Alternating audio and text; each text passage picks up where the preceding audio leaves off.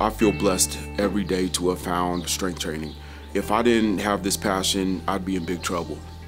I wasn't a great high school student, and I eventually stopped going to high school. And so I was lost for several years before I actually got focused.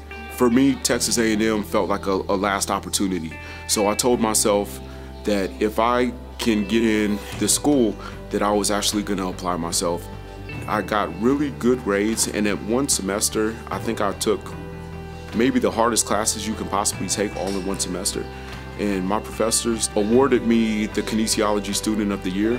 And for me, it was everything, because I had been an underachiever my entire life. And so when they awarded me that award, it gave me a confidence that I still kind of walk around with.